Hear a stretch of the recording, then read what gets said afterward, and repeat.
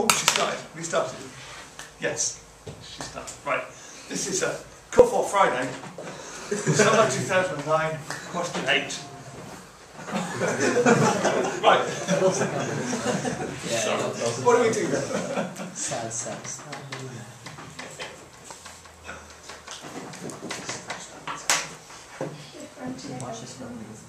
Differentiate everything with respect to x, which means we get what?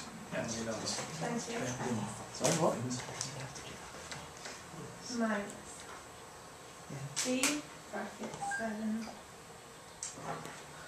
Don't do parallel filming. D Oh, it brackets. depends how much you write out. Alright, well shall we write that? Yeah. We're going to differentiate that, and we're going to differentiate y squared with respect to x as well. And Beth, what do you get if you differentiate 2 with respect to x? It's gone pink and yellow. It's what? It's gone stripy. It's gone stripy. Yeah, Broken the pink camera. and yellow. Oh shit, some reflective. Okay, it's 0. Good, thanks for that. Colour washed out So we've got 28x. grey normally. How do we deal with? I know Emily's done this, so somebody else. How do we deal with 7xy when you're differentiating it? You stick a y on it and then you take dx. You stick dy next to it. Camilla is quietly at the front, repeatedly saying product rule.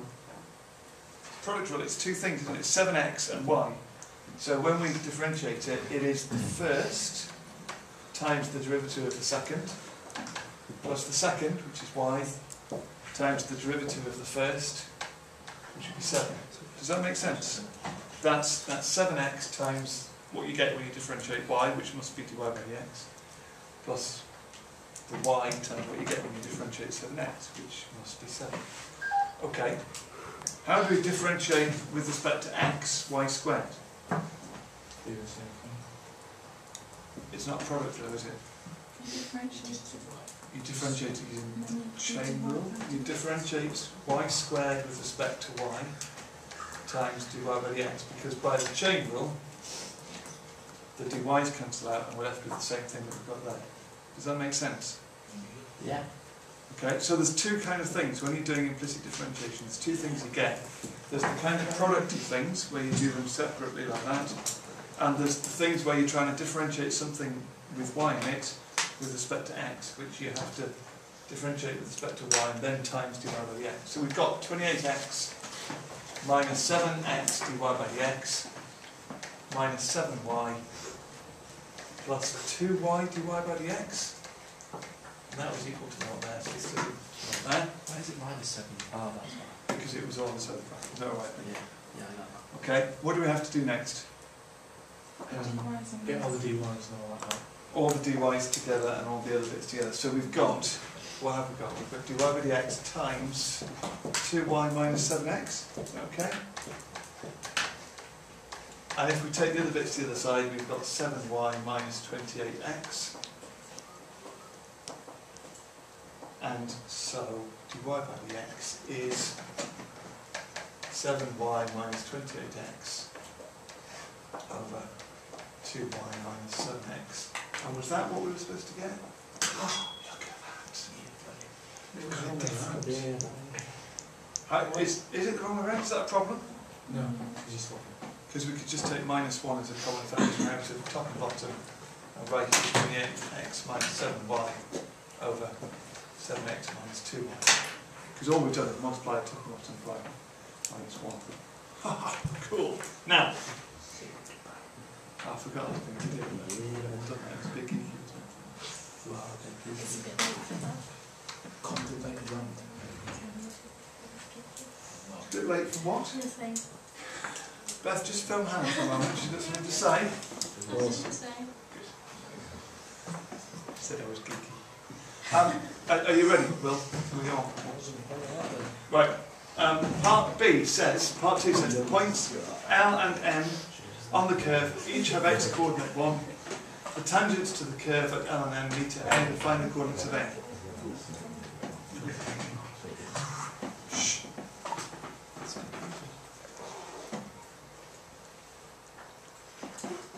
Why just say it? Why didn't you say it, Beth? When you film the body, it goes like striped pink and yellow. How is he supposed to read that?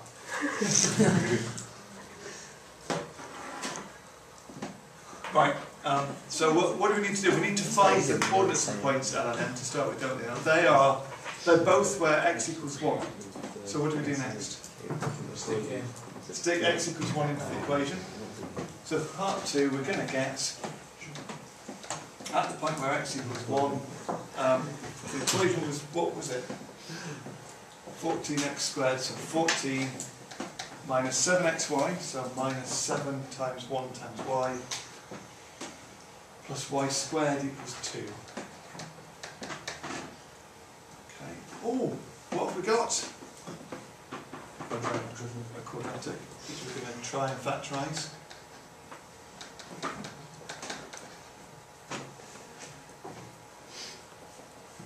Go factorise. 1 minus 4, 1 minus 3. Y minus 4, y minus 3, giving us two y values. Y equals 4, and y equals 3. Well, that's kind of what we expected because we were told that there were 2 points. So we've got the 2 values. So we've got the point 1, 4, and we've got the point 1, 3. Now we also need to know the gradient because we're talking about straight lines at these points, tangents at these points. Du by dx, which we already found. And our value of du by dx, our expression for it, included x's and y's, but that's okay, because we know what x and y are. So this is 28 times 1, minus 7 times 4, over 7 times 1, minus 2 times 4, or 0. And this one would be 28 times 1 minus 7 times 3 over 7 times 1 minus 2 times 3, which is 7 over... 1. Oh yeah, good, 7. So 7. Right, so these are the 2 straight lines, and they meet at the point, at some other point. We've got to find where they meet. So let's find the equations of the lines. This one would be y minus y1 is x minus x1, I don't know why I did that, y equals 4. This one would be y minus y1 is x minus x1, or y minus 3 is 7x minus 7, or y equals 7x minus 4. And the question is, where do they meet? So what do we do? You can chuck them all together. Chuck them all together, simultaneous equations, they meet at the point where 4 equals 7x minus 4. In other words, 7x equals 8, so x equals 7/8. And y equals? 8, 7, 8. Good. That's on video. Well spotted. I did that mistake just to check everybody was paying attention. Okay, video person. There we are. Hooray for maths. You can stop now. Whenever you want.